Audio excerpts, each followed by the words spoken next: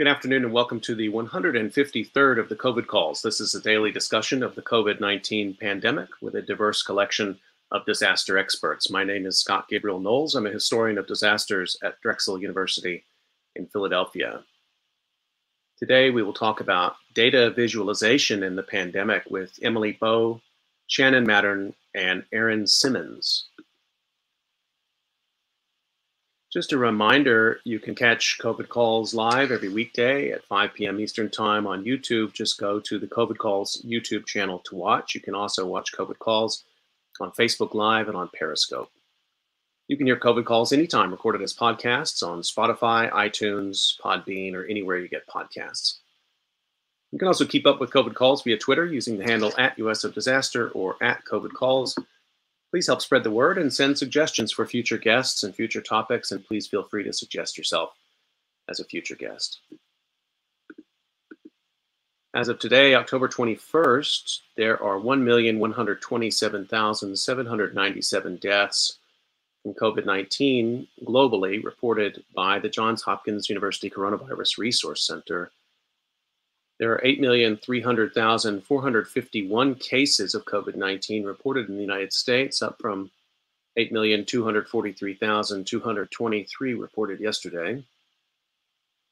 There are now a total of 221,550 deaths reported in the United States from COVID-19, up from 220,649 reported yesterday. Usually on COVID Calls, I read an obituary, but today I'd like to read a news story that broke yesterday. It shines even more light on the magnitude of the pandemic in the United States. Headline: The coronavirus pandemic has caused nearly 300,000 more deaths than expected in a typical year, by Lenny Bernstein. This was published October 20th in the Washington Post. The coronavirus pandemic has left about 299,000 more people dead in the United States than would be expected in a typical year, 2/3 of them from COVID-19 and the rest from other causes, the Centers for Disease Control and Prevention reported on Tuesday. The CDC said the novel coronavirus, which causes COVID-19, has taken a disproportionate toll on Latinos and Blacks, as previous analyses have noted. But the CDC also found, surprisingly, that it has struck 25 to 44-year-olds very hard. Their quote-unquote excess death rate is up 26.5% over previous years, the largest change for any age group. It's not clear whether that spike is caused by the shift in COVID-19 deaths toward younger people between May and August, or deaths from other causes, the CDC said. The number of people dying from this pandemic is higher than we think, said Stephen Wolfe, Director Emeritus of the Center on Society and Health at Virginia Commonwealth University, who has conducted independent analyses of excess mortality. This study shows it, others have as well. The United States is in the midst of another sharp increase in coronavirus infections, this one centered in the upper Midwest and Plains states. The 7-day rolling average of cases, considered the most accurate barometer, is near 60,000 per day. At least 220,000 people have died of COVID-19 so far, according to data kept by the Washington Post. The new CDC data covers February 1st to October 3rd. Wolfe said the total is likely to reach 400,000 by the end of the year. The numbers were assembled by the National Center for Health Statistics, a unit of the CDC. Outside analyses, including some by the Washington Post and researchers at Yale University, have found two main causes for excess deaths. Many probably were the result of COVID-19, although they were not recorded that way on death certificates. Others are probably the result of deaths at home or in nursing homes from heart attacks, diabetes, strokes, and Alzheimer's disease among people afraid to seek care in hospitals or unable to get it. Overall, the CDC found that quote-unquote excess deaths have occurred every week since March 2020, with a peak during the week of April 11th and another during the week ending August 8th. Those dates roughly coincide with the virus's surge into the New York metro area near the start of the outbreak, and a second major rise across the Sun Belt when many states reopened too soon in an effort to revive flagging economies. All told, an estimated 299,028 more people died than would be expected in a typical year, which was defined as the average annual deaths from 2015 to 2019, the CDC reported. It said 198,081 of those fatalities were caused by COVID-19, with the remainder attributable to other causes. While the virus continues to prey mainly on older people and disproportionately African Americans and Latinos, the rate of excess mortality among 25 to 44-year-olds was less expected. Among 45 to 64-year-olds, the increase was 14.4%, and among 65 to 74-year-olds, it was 24.1%. The unexpectedly high mortality rates for adults in the prime of their lives, from 25 to 65, has been a source of ongoing concern for public health experts and others in recent years, especially since a spike in deaths from drugs, alcohol, and suicide was recognized. Lauren M. Rawson, a senior health statistician at the National Center for Health Statistics and lead author of Tuesday's report, said the death rate in the young adult age group was trending up before the pandemic, but it's still not clear why excess deaths for 25 to 44-year-olds rose so quickly. I don't think we know specifically the answer to that question yet, Rawson said. In part, the large change reflects the general good health and low death rate among young adults, said Jeremy S. Faust, an emergency physician at Brigham and Women's Hospital in Boston who studies excess deaths. A sudden surge in deaths from COVID-19 would change the percentages markedly. According to the CDC, 5,707 people in the 25 to 44-year age group have succumbed to COVID-19 since the beginning of the pandemic in the United States. Among racial groups, the majority of people killed by COVID-19 are white, but for people of color and especially Latinos, the new report emphasizes just how big a difference the pandemic has made in mortality.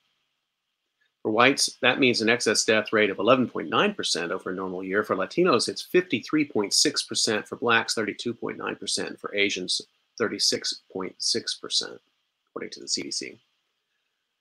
Possible explanations for the higher rates include underlying health conditions that may make people of color more vulnerable to COVID-19 and jobs as essential workers that put more Blacks and Latinos in the path of the virus.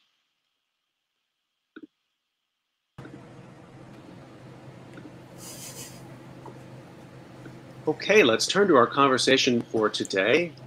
Very excited to have this conversation and introduce my guests. Emily Bowe is a graduate student in the Design and Urban Ecologies program at Parsons School of Design at the New School. She's a cartographer with an academic background in environmental science and is interested in countermapping and critical data studies. Her work focuses on urban systems, governance, planning and design, and digital media. Shannon Mattern is a professor at the New School for Social Research. Her writing and teaching focus on media architectures and infrastructures and spatial epistemologies. She's written books about libraries, maps, and the history of urban intelligence, and she contributes a column about urban data and mediated spaces to Places Journal. You can find her at wordsinspace.net.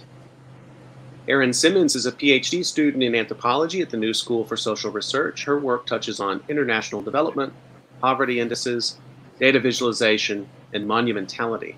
Outside of academia, Erin has worked in the development sector, cultural heritage, management, and as a live performance producer in London and in New York City. Erin, Emily, and Shannon, thank you so much for making time to come on COVID Calls today. Thanks for having us. Thank you. It's good to be here.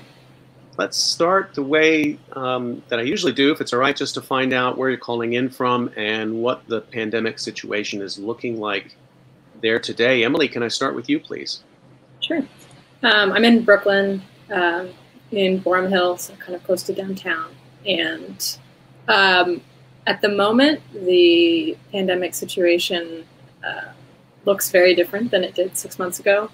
Right now, it seems like it's sort of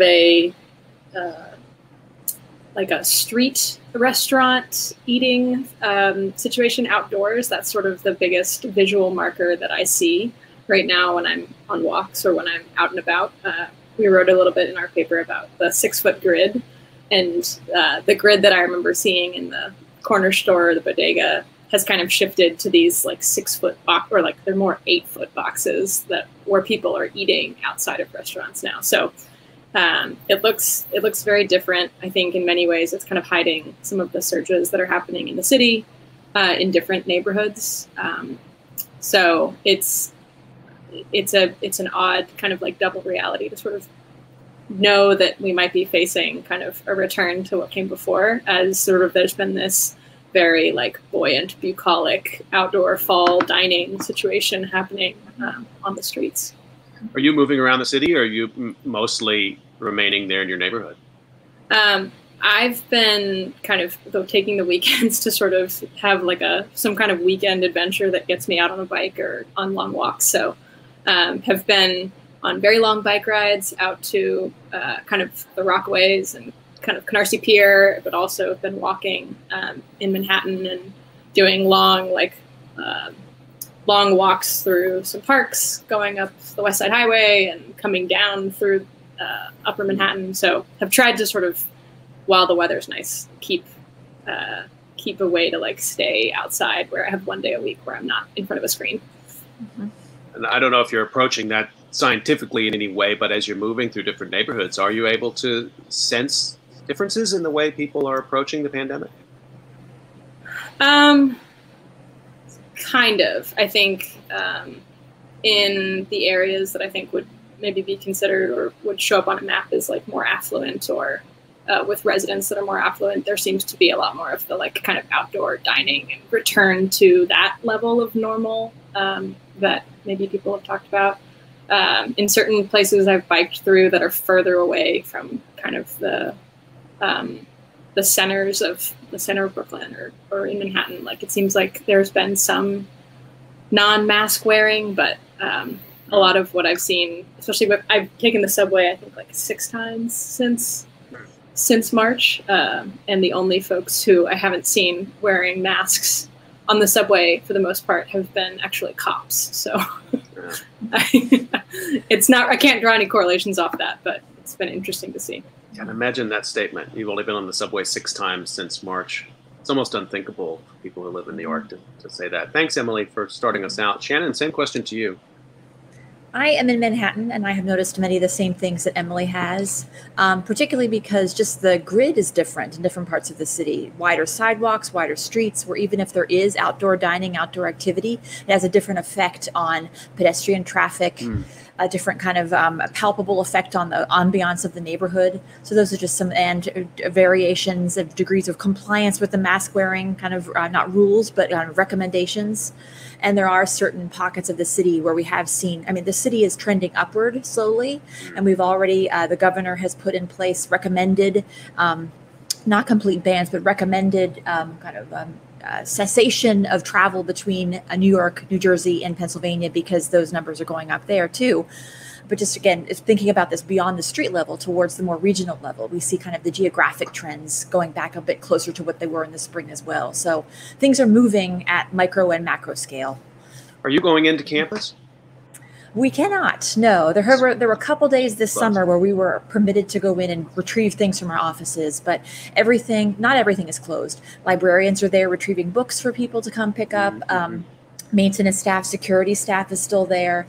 Some students, particularly those who maybe are in their senior year and really need to have access to like a making center because they're architecture students or fancy labs or something. So there are special accommodations made for those students to have kind of exclusive access, socially distanced, to on-site facilities that can't be replicated online.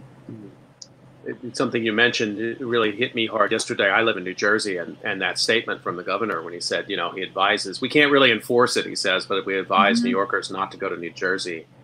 It brought me right back to March and, the kind of impossibles of shutting down a region and shutting down daily traffic, between New York and Connecticut and New Jersey. It's just really an impressive statement. I don't know what we're supposed to, again, I'm not sure what we're supposed to make of statements like that if we're in New Jersey. I guess it means we should be taking it even more seriously than you are. Yeah, because you're the problem. You're the problem, exactly. Yeah. Yeah, so as long as I stay out here, I guess you're fine. But, yeah. But it also just reminds us, going back to Emily's interest in cartography, just these overlapping jurisdictions that don't map onto one another. So you had the political boundaries that don't map on to kind of cultural kind of receptions of the whole pandemic and responses to it. So, yeah. Right, exactly. Okay, so thank you for that update. Shannon and Aaron, let's turn to you. Where are you calling from and what's it looking like there? Hello, I am calling from Santa Fe, New Mexico. So we are experiencing a real rise in cases. We're up about 130% over the last 14 days. And it's been really interesting, especially having spent most of the pandemic in New York City. Indoor dining is still possible here. The gyms are still open. People are very diligently wearing masks and being incredibly compliant with social distancing rules. But I am kind of sitting here waiting, as I'm sure many people in Santa Fe are, for things to start shutting down again.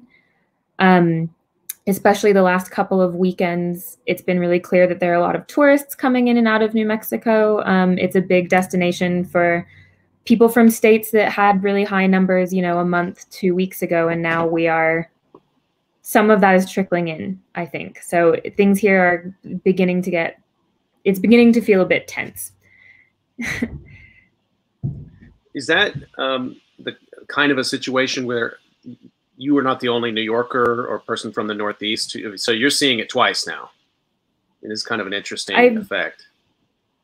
Yeah, I do feel like I'm seeing it twice. I think, as Emily mentioned, New York has had a very specific experience of the pandemic, and places in the Southwest that haven't seen numbers like this, there's just a different approach. And I think people are starting to feel here, maybe the way that we felt in New York in March and April, that this is becoming scary. It's becoming scary in a way that it wasn't earlier in the spring and summer, especially as the temperatures drop and being in a park is less pleasant than it used to be. I think we're seeing people kind of shift their behavior to some extent.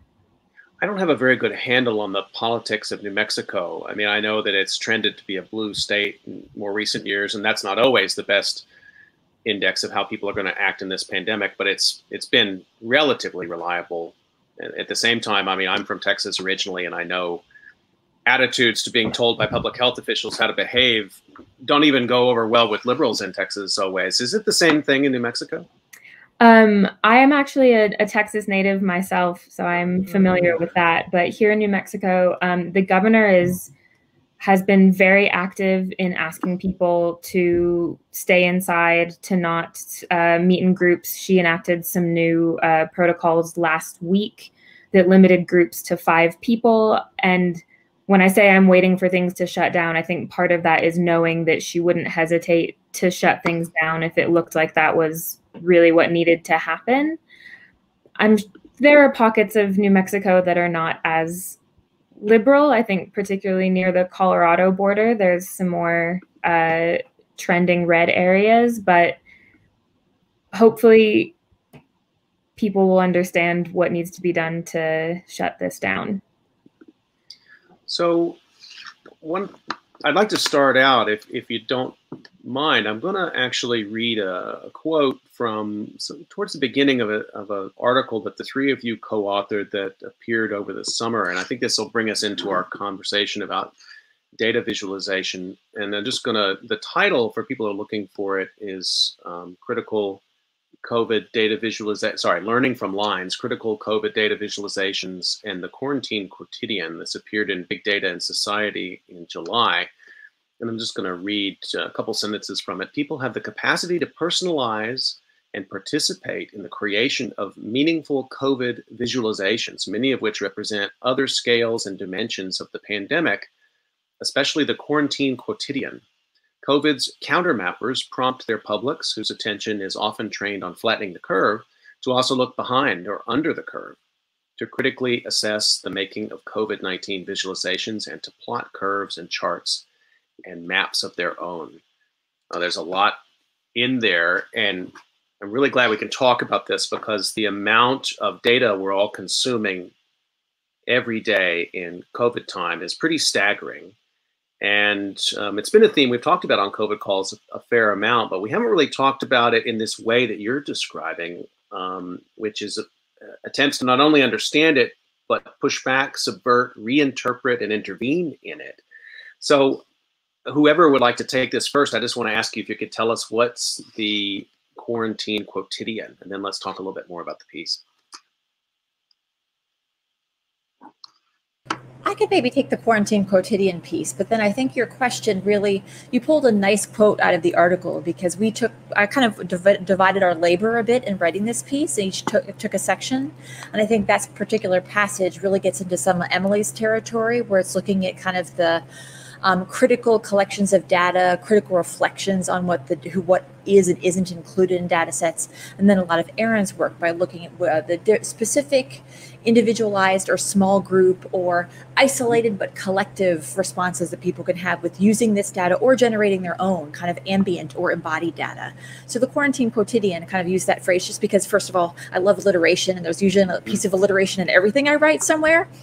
But also it's just reminding us that the curve is something that we have seen that is ubiquitous in the news. It's kind of driven our new epistemology, our ontology. We want to kind of live a decreasing, a flattening curve. It's driven policy. So that visualization has been ubiquitous, but it is not just something that is abstracted and from a 10,000-foot view from the standpoint of policy or at a macro scale, kind of a national scale population. It's also something that our individual actions, just going back to the questions you were asking earlier about individual people's compliance with mask wearing laws, for instance, there does seem to be, on the whole, a realization that individual actions kind of have an impact on the depression of the curve, and that it has palpably affected people's everyday lives. Just the activities we do in our home, the number of times we wash our hands, how frequently we leave the front door, all of these things are the quotidian that are transformed dramatically by this kind of looming curve. So I'll stop there. No, it's good. And just to follow up a little bit on that, how do you think about, well, let me put it this way. I often feel this disconnect. I mean, every day on COVID calls, I read these numbers and I consume these numbers, but then I also have my own, my own quotidian, my own daily experience of the quarantine. And then somewhere in between those two is an uncertain space where I feel myself a lot of the time. I've described it as a sort of an uncanny experience for disaster researchers who find themselves now somehow in the middle of the kinds of things that they usually study. I don't know if that resonates with you, Shannon. I mean, it seems like that's part of what you're trying to capture here with this.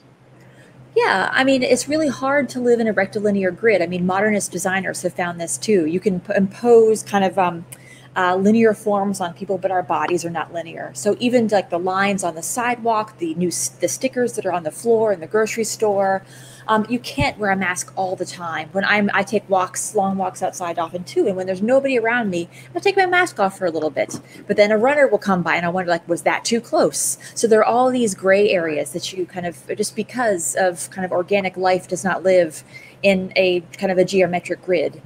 You're inevitably going to be in between those slots in the grid at various points throughout the day, Emily, both literally and metaphorically. Sorry.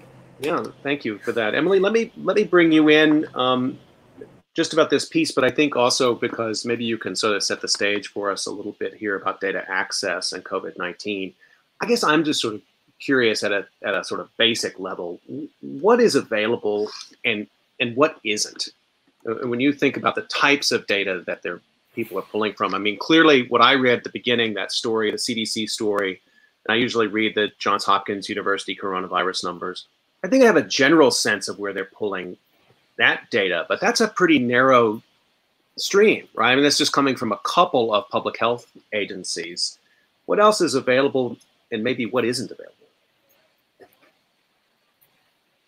Yeah, so one project that kind of quickly came up on our radar, and I think we started following because it was some journalists who had started this as kind of like a volunteer effort, is this thing called the COVID tracking project, which basically started as a aggregate and in some ways kind of makes slightly more visible how this data is getting from its source into a map. I think the Johns Hopkins visualization was really kind of the first one that everyone saw, where you it felt like people were checking it every day. But I think the side effect of it coming with the Johns Hopkins label and kind of the interface that it had is it looks very, very official, which it is in some ways, but it also masks a lot of the ways that the data is really imperfect when it's getting from source into that map.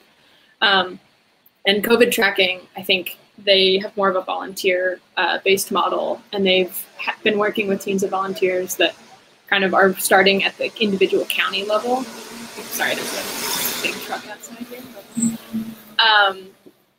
individual county level, and working with state agencies that are releasing a lot of this data, and even going down to some of the like hospitals that were starting to release data. So it kind of depended on like the different geographies. There really wasn't, I think, one, from what I understand from people who have written about the data cleaning process for a lot of their mapping efforts and case tracking efforts, is that a huge part of it is this kind of wrangling of a very, very messy data set that is neither standardized nor kind of like decided or like made clear ahead of time by everyone.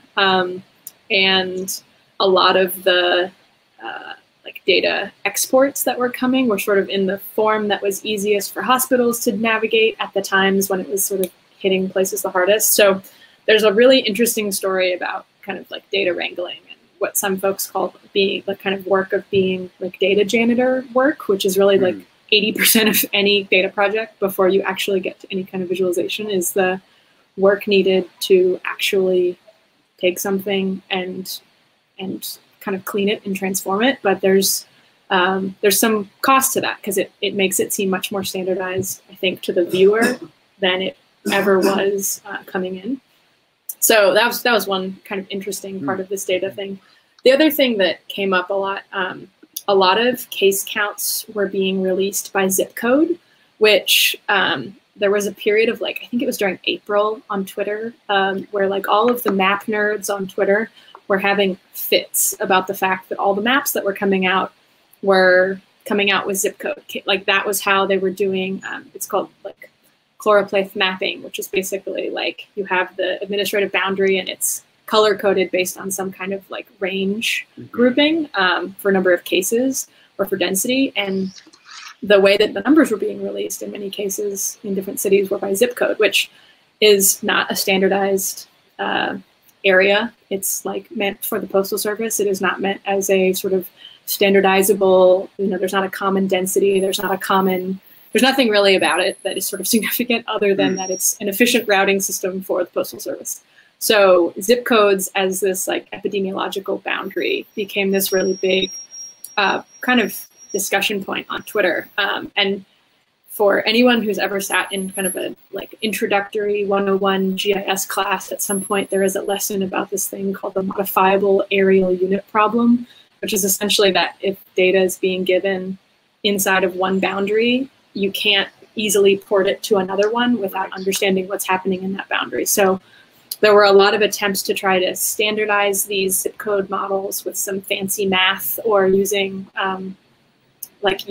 there was a couple people that were using the buildings data set for the city of New York, and then calculating capacities based on like number of units in those buildings to try to get an understanding of where groupings of people would be inside of a zip code, so that they could better understand density in like census tracts, where they were basically able to take that data that came as zip codes and start mapping it with more demographic data that comes out of things like the census. So it was this interesting that was like a very technical infighting thing that happened on Twitter, that basically folks who map for a living were starting to get really frustrated that they were seeing these maps that were going viral, partially because nonprofits and groups who had access to very kind of easy to use mapping technology were taking data that was easily provided by the city or by whatever health agency and being able to map it, but it was kind of missing some of the kind of caveats. And one of the big things that came out of that was this early disconnect about kind of the racialized nature of the data, and the fact that those early numbers were really hiding the way that COVID was just disproportionately hitting communities of color in a way that it really wasn't hitting like other kind of more well-off white areas. And so, we looked at data for Black lives as part of the paper writing process, and then also the COVID tracking project kind of added a section about race and COVID-19 onto their website. So I can actually link that in the chat. And I think you can share that. and I can bring that up. Erin, let me bring you into the conversation on this too. I mean, Emily's gotten us, sort of into April, I think, and a time in which I think everybody was refreshing constantly to look at these visualizations, and they were state by state, and then, as Emily's pointed out, within states, breaking down in ways that were easy for the data providers, but that don't necessarily make sense if you're trying to understand the nuances of the pandemic. I'd like to just get your take on that, and maybe say a little bit more about how people started to react to that. People who know how to provide alternative visualizations, what were they doing? Yeah, I think it's a very interesting question. The first thing that you mentioned, that, we were all kind of constantly refreshing these web pages to see if the red had gotten darker or if a different state had turned a different color. Something that was actually brought to my attention yesterday through Twitter is that sources like the New York Times are no longer putting those data visualizations up at the top of their web pages. So if you visit, for example, the New York Times now, you have to scroll down quite a way to get to those, which I just think is an interesting, we're starting to relate to those visualizations in a different way. That kind of need to constantly have the most recent and updated data has faded to some extent, or at least the major news providers perceive it to have faded, as they're not kind of hitting you with it as soon as you open their website. One of the things that we noticed a lot of when we were beginning to research this paper is the ways that people were overwhelmed by the amount of data that they were being kind of thrown into, as well as the need to step back and feel, as you mentioned, that kind of liminal middle space. I know what my day-to-day is like in this pandemic, and I see these numbers that are a little bit too big for me to really wrap my head around, but that middle ground where I understand kind of how other people are moving around in their daily lives, how I relate to how other people are experiencing this pandemic, people needed that to be able to kind of understand that level for the pandemic to make some more sense, I think. And so we saw a lot of really incredible work from artists, from data scientists around the country and around the world, trying to put this into more human terms. So, for example, requesting recordings of people in their homes and then splicing them together into a quarantine track that includes everything from someone recording a squeaky floorboard in their apartment to recording their son trying to get through a science lesson, a cat, scratching on the door, or even just the silence of being inside their homes. Something that allowed people to be in relation with other people while they were experiencing this. We also saw a lot of really interesting, in the article, we refer to them as data visceralizations. So projects that allowed people to embody their experiences during the pandemic. For example, in the article, we referenced the Environmental Performance Agency, which had a series of COVID protocols that you could videotape yourself doing and then send to them for a database. And these ranged from placing your hand on your favorite window when it was sunny, placing your face on it, having a conversation with a tree that you could see outside of your window, tracking bird movements.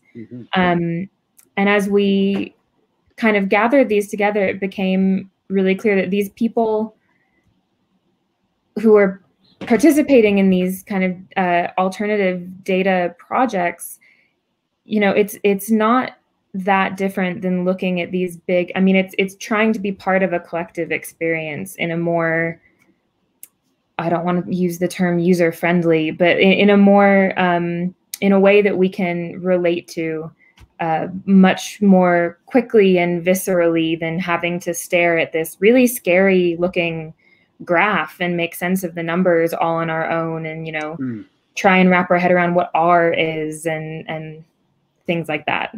There's something really powerful in that to me too, which is that I think the sort of meta argument of a lot of the data visualizations early on, particularly, were that the only measure that mattered was death. The case count, okay, recovery. I know the Hopkins started reporting the recoveries pretty early. And I remember when that first popped in, and I thought that was pretty enlightening, because that seemed to tell a slightly different story, and that was worth following up on. But mainstream media was mostly putting up the death rates. And I think, as you've all already said, and I think as people who've been following this know, the inequalities that have been exposed, I mean, they shouldn't be surprising to anybody, but they're extraordinary. And they tell a remarkably different story than just the death count. And just the death count doesn't capture the long-term, the sort of long-haul consequences for people who have recovered, and whatever that means. And it doesn't capture mental health and everything else. Shannon, let me bring you back in on this, because I guess I want to know, just to step back one step. This is more of like a cognitive psychology question, so you can pass if you want to. But why do people? What's so seductive about the dashboard? You know, because I think it's happening with our politics too. You know, and I feel like I can say I'm doing this because I'm doing research. Okay, but going back and forth from these data visualizations to 538 or other places that visualize the politics, you can get pulled into that, and then that dashboard, I can't quite figure out why it's satisfying, but it is. Can you say what you think about that? So one thing that people have been talking about in most recent weeks since schools opened back up is how the definition of a dashboard has become infinitely elastic. So there are some universities who claim to have COVID dashboards for their campuses, or campi, whatever the plural is, that are essentially just PDFs that are maybe updated once a day with really questionable data that then you just post to a website and voila, a dashboard. Ideally, a dashboard is going to reflect multiple forms of real-time data that are necessary, critical to the operation of a system, a vehicle, whatever the case may be. But I wrote a piece a couple years ago about the fetishization of the dashboard, particularly in regard to urban governance. But it has a much longer history, obviously. We can think with like the Bloomberg terminal, which gives people this sense of kind of omniscient overview of everything that's meaningful that's happening in the markets, that allows for flawless prediction or the best predictive powers. We can track it back further to the Stanford Beer, the kind of Project CyberSyn that Elena Medina has written beautifully about in her book from several years ago, where it was like a control room, essentially, that was supposed to give people all the information they needed to efficiently and effectively run a government. To the history of the cockpit, the history of the dashboard in the car, all of which is kind of a way of embodying, again, I keep using this word in all of my work, it's about embodying epistemology in a way. What people feel like they need to know to be efficient operators of something, whether that is a car, a plane, a government, or a healthcare system.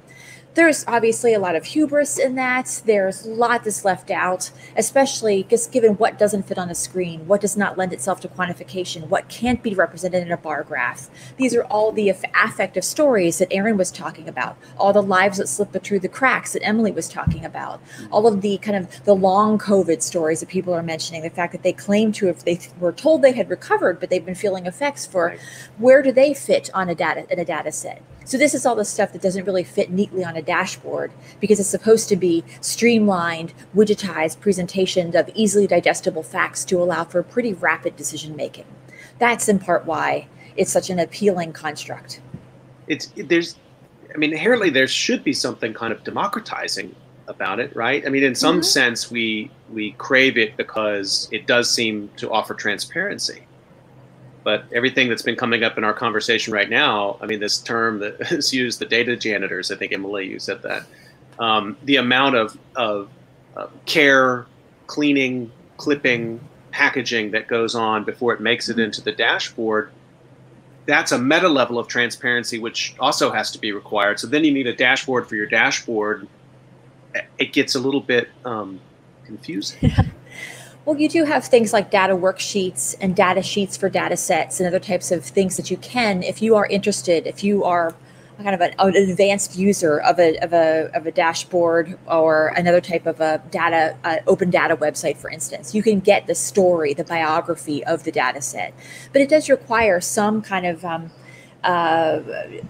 extra degree of knowledge, there is some barrier to entry there to understand what those are. With a dashboard and with a lot of data visualizations, and this is not a unique critique at all, the challenge is because it's all supposed to be presented in one screen or on one sheet, one appealing graphic, you might have some tiny footnotes, but often you're not going to even know where the data come from, how they were processed, how they were cleaned, what assumptions were made, anything about methodology. But I will also, yes, we're kind of turning towards critique here, but yes, there is something also empowering and democratizing by making people realize they should want to ask questions about, to not just kind of walk in lockstep with policy changes, but to ask about the data they're informing policy, to have a macro scale view of what's happening in their community or nation. These are all good things. It's just kind of the limit, recognizing also the limitations of visualizations and dashboards too. Just a reminder that you're listening to COVID Calls, and we're talking about data visualization and COVID-19 with Erin Simmons, Emily Bowe, and Shannon Mattern. And Emily, let me come back to you. I want to talk about the city a little bit.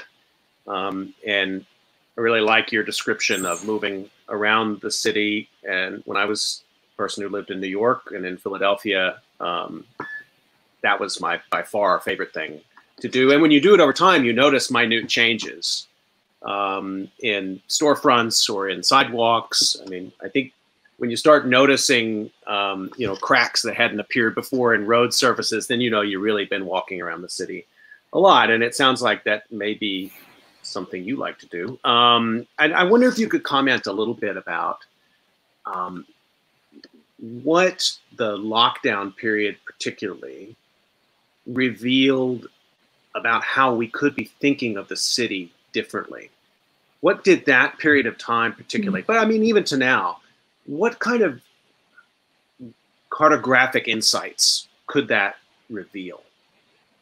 It's an interesting question. I think I stole it from Italo Calvino. I taught Imaginary Cities last month. I hadn't taught that book in an awful long time, and actually found it really kind of enlightening again in terms that we're thinking about right now. Sorry, I didn't mean to cut you off, but. No, yeah, I mean, I think there's one of the, I guess, there was sort of, there was like periods during lockdown. So there was a period when like the sort of salient memory that I have, and Erin kind of touched on this a little bit with some of the work she was speaking about, was basically birds and sirens. That was all I heard for the entire time I was awake. It was like, you know, maybe 10 sirens an hour. And that was, I remember being woken up by birds, which in New York City is like kind of an insane thing to even say, because you couldn't really hear birds before.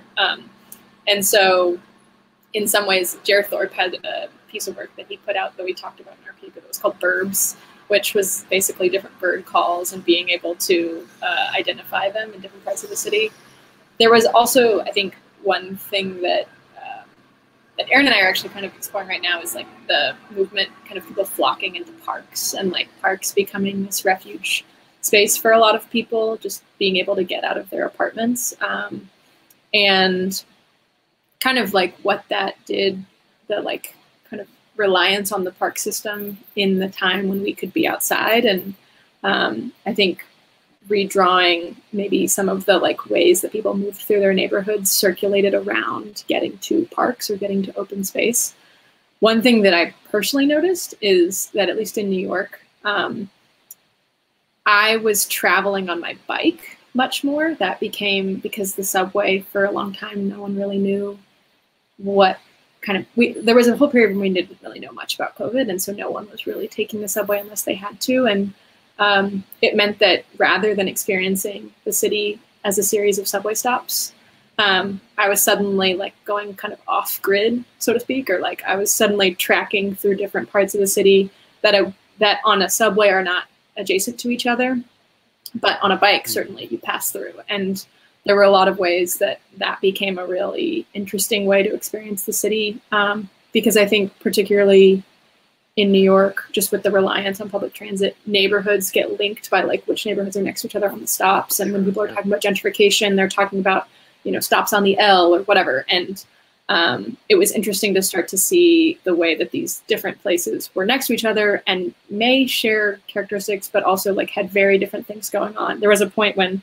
I needed to pick something up that was a purchase on Craigslist, and I had to trek across from downtown Brooklyn into Forest Hills, Queens, on a bike, which was like a very interesting journey, cutting through a lot of swaths of the city that are not necessarily experienced next to each other. And so I think as folks maybe were able to get outside, that might have been a common experience as well.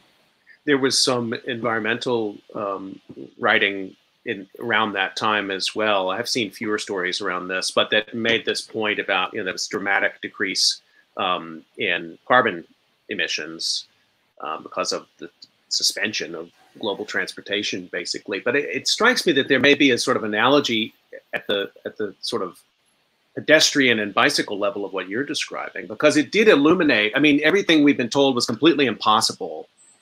All of a sudden, we're like, well, not only is it impossible, but collectively people do this without being forced by the state even to do it. I don't want to push this too far, but I am curious what you think if you sort of turn that into like urban planning lessons or things that you know, if you were brought in to meet with the mayor and say what's possible in the city that you don't think is possible that you learned in that moment, what would come to mind? Well, I mean, I think one thing that's tricky about that is I think the pandemic, I had a professor during classes that when they kind of shifted online, who was sort of really encouraging us to be like documenting in kind of diary format, day by day, like how things were changing. And I think as part of it, there were a lot of pushes to making the city kind of like more accessible and kind of, I don't know, some critiques of existing spaces and like the needing to sort of open up parts of the city that had traditionally been closed off as a way to kind of give people places to go. But I think one, maybe like, I don't know, one challenge of that right now, we're seeing, like I was mentioning before, those like restaurant pods that are popping up, is this encroachment into public space of kind of private entities. And so there's then this kind of, that is happening at the same time that New York is struggling and has struggled to navigate policy around homelessness, and has in fact, like there was a big kind of kerfuffle on the Upper West Side about folks who were staying in a hotel, homeless folks who were staying in a hotel that was empty otherwise, and the neighborhood kind of like slowly getting riled up and politically kind of pushing them out. And so you have these things that I think are responding in positive ways, but also some ways that I think like slowly things are changing and we're kind of not noticing, potentially in a way that's not super great. Erin, let me ask you, I wanted to ask you what you thought about how the memory of the pandemic might get inscribed into the city. I mean, it's another way that I think, you know, data visualization doesn't capture history and memory very well, at least in my experience. And, you know, I'm thinking a lot about, I was really struck with the mass grave, for example, at Hart's Island, and some early stories. There was one that Maggie Jones wrote in the New York Times, I don't know if you remember it, about the funeral parlor in the Bronx, where they ran out of space in this neighborhood funeral parlor. And you get these stories like running out of coffins. And those are other measures. And they tap into deeper memories of pandemics that connect us across long distances of time. I don't know what may be happening in New York or other cities right now around that. I wonder if that's something that's been on your mind. Yeah, it's a really interesting question, and it has been on my mind quite a lot. One of the images that we looked at when we were initially writing this piece was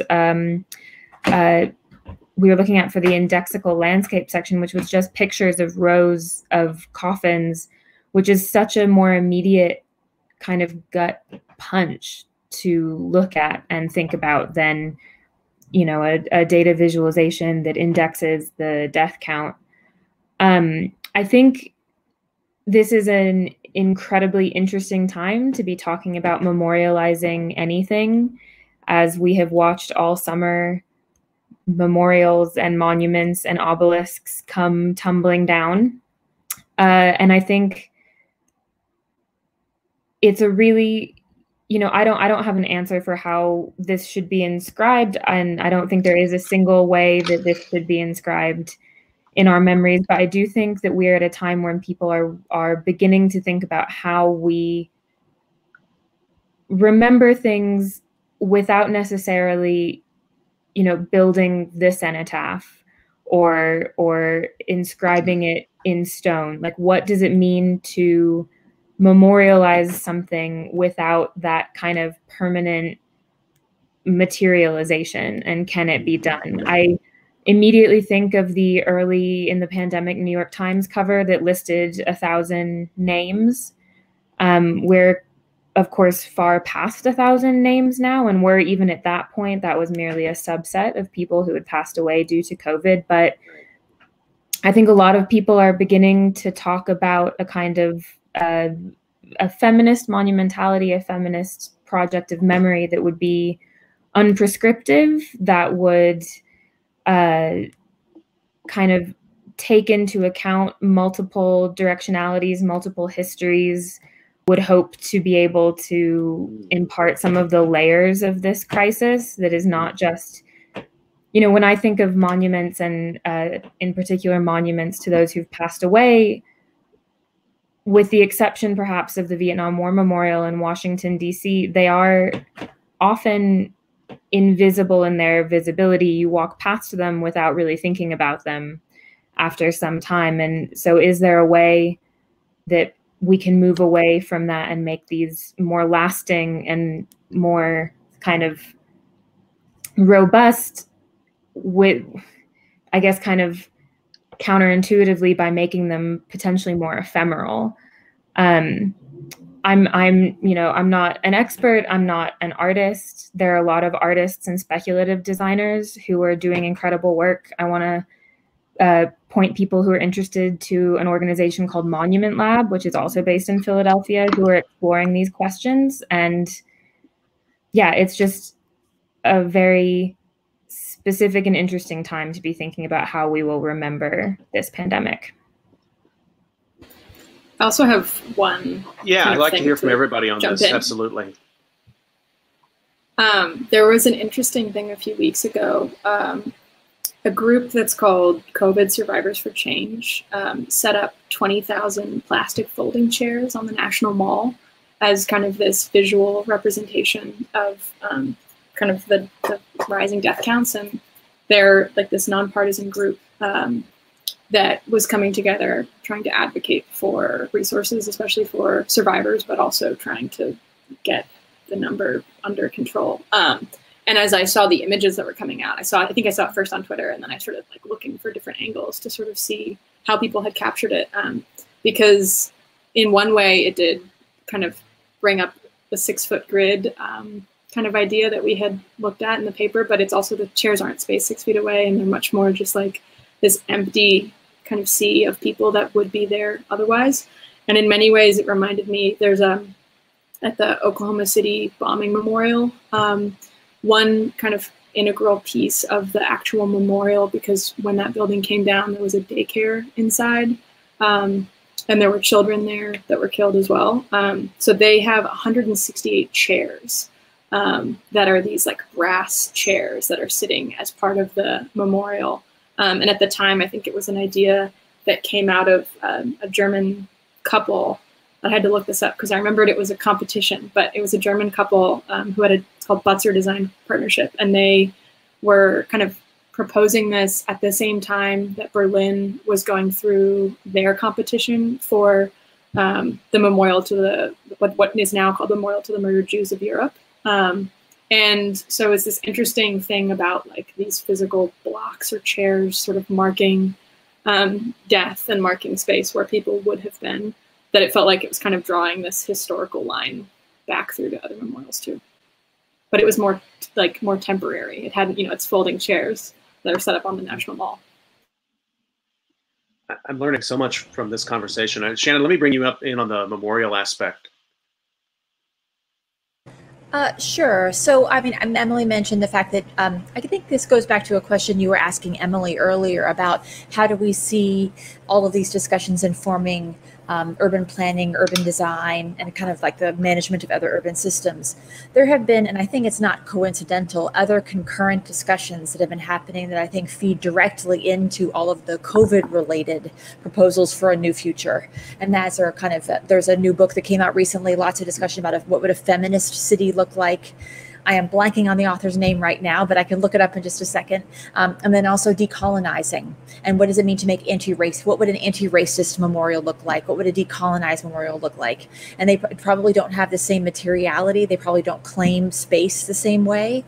And I think this also is related to the fact that, you know, several of us, all of us have mentioned the fact that so much of the information we've received is based on social media, a world in which our information, our feeds, they are inherently ephemeral themselves, which is in some ways presenting challenges to archivists, developing new practices. So maybe the way in which we build memorials based on those facts, kind of the ephemerality of data, should reflect the fact and needs to take into account the fact that the kind of the factual basis of memorialization itself is ephemeral.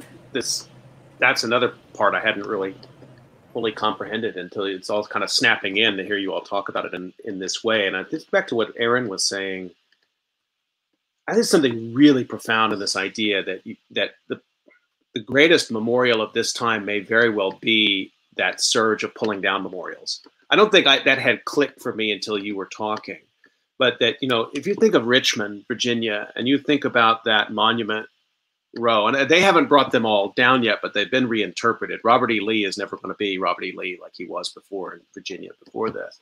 That's interesting, because that taking down, that monumentality, to me reinterprets the memorial, because the vocabulary of memorial in the United States, at least, usually is around war and death. And so the thing that is to be remembered is usually it's a male death with a name. And I think, you know, Emily, you mentioning Oklahoma City, I agree with you. It's an extraordinary memorial because it pushes back against that in a pretty strong way. And I guess the thing that I've been thinking about is how the other measure, and I've been talking a lot with Robert Soden and Jacqueline Vernemont about this. What are the other measures? Like, how there should be a memorial to care, but what does a care memorial look like? And what does a care memorial look like if it doesn't physically take up space in the city, when maybe those funds should be going to other things? Maybe the funds that would go from foundations to create that memorial need to go into education or healthcare provision or some other things. I just think we're not used to considering memorials in that way. I don't know, Aaron, let me bring you back in and just see if you want to say anything else about it, because what you're proposing, I think what we're talking about here, the word memorial as we commonly understand it connected with a disaster doesn't seem to hold. Yeah, I mean, this is something that we've been talking about in connection with memorials. I think it also applies to discussions around data, the way data is used, and data visualization is we need to start asking different questions about who we are making these things for, who will be viewing them, who will be interacting with them. You know, you mentioned a memorial to care workers, or is it a memorial for care workers? Is it to celebrate care workers? Where, you know, how do we want people to, what message do we want them to take away from it? How do we want people to interact with it? I think these are some of the really key questions that we've been talking about with these kind of alternative data uses, as well as like, sit down, take a moment, like, where is your motivation coming from, and who are you kind of offering this to? I think that's a big part of the kind of movement for data feminism that's been really prevalent in the last couple of years. This kind of desire to make things more multivocal, more multi-directional, to show your work, to kind of bring in much larger communities, you know, not just to kind of design something for display, but to make it a larger process and experience. And I think if we start thinking of memorials in that way as well, as kind of a larger community building process, as opposed to just like, where are we going to put this giant statue, then we'll come up with things that are much more meaningful ultimately and that resonate with larger groups of people. Just to remind everybody that you're listening to COVID Calls, and we're talking today about data visualization and COVID-19 and memory and the city and cartography and lots of other things with Shannon Matter and Emily Bowe and Aaron Simmons. We have a few minutes left. You can still get a question in if you want to. Just put it up in the YouTube live chat, or you can put it up on Twitter. Just be sure to tag me at US Disaster. There was another topic I wanted to get to. One of my favorite pieces of writing is a piece you wrote, Shannon, in 2017 in Places Journal about the big data of the Anthropocene, and had a chance to teach that essay actually this summer in a history of climate change course I taught with Jan-Sil Kang at Drexel, and the students really reacted to that. And I had a chance to talk about the Anthropocene with some of the folks from the House of World Culture in Berlin and the Max Planck Institute, Bernd Schurer and Christoph Rosal. If people are more interested to know about the Anthropocene, they could check out that episode. One of the premises of the Anthropocene is that humans are the dominant shaping force on the planet, and that our shaping will be known through our waste, things we consider waste, the byproducts of our processes. And I've been wondering what the pandemic layer of the Anthropocene might look like. And I'm not trying to be fancy with that question. I think that there will be, this time is looking different in lots of different ways. But one of the ways is actually how we are impacting the planet in biodiversity and emissions and other ways. I don't know if you've thought about that at all, or if you'd like to react to that. Shannon, let me bring you in first on what this time portends for the way we're thinking about, sort of big data kind of things, like keeping track of the Anthropocene. Mm-hmm. So I'm also really curious to hear what Emily and Aaron have to say about this eventually, but just one immediate and maybe too obviously ready to hand example is just the prevalence of polystyrene. I mean, it's in our masks and in our wet wipes, the things we wipe everything down with. I mean, I go to the gym occasionally. My YMCA is open, but everything is vastly socially distanced. And I see people pulling the wet wipes out 10 at a time and thinking about all of that is going into actually probably not going into a landfill. It's going into the sewers, and it's going to create a fatberg, and it's going to explode on the street somewhere. So I feel like there's a preponderance of polystyrene these days, a waste culture that is legitimated. There are certain types of licenses or exceptions that you'll make in a moment of disaster. So there's a new waste culture that I think has been legitimated and condoned because the exceptional circumstances make behavior that wouldn't otherwise be okay. So that's one thing. I think we've also realized that our manufacturing, supply chains, logistics of agricultural systems, all of these things have to adopt a new geography. A new kind of operational landscape has to emerge because of all the breakages in those chains that have been evidenced by these multiplying or compounding disasters of this year. So those are a few things. Let me just open that up to Emily, bring you in on this question of the Anthropocene. One of the reasons I find it useful at this time is just playing with the idea, even if you're not a geologist, and I'm not. It does, once again, draw us into this question of what do we care to count and in what proportions, and what do we care to visualize, and why not? Yeah, I mean, I think Shannon touched on one thing that I think is kind of interesting in this is the impact of the food system on the food systems, and also the ways I think it's forcing people to rethink or start to rethink possibly global agriculture, because I think there's been some writing about links between kind of the way that monocultures in food production and in crop growing, and in the way that we've sort of highly engineered our food that has kind of, I think, created these, I guess you'd call them, and I'm not an epidemiologist, but kind of, portals where disease vectors that probably wouldn't have entered the human system have, because of the way we've genetically modified food and the way we've kind of treated genetically modified animals. And so there's kind of an interesting thing there about what does it mean to rethink food, particularly as labor was such a huge thing that was disrupted during the pandemic.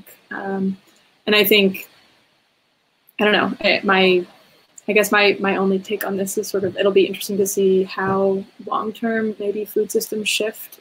One thing that I had no idea before this all happened is that on the island of Manhattan, any given point in time, this came up multiple times early on in the pandemic, there's only a couple days of food at any one time because of the way that kind of global logistics system have to come in.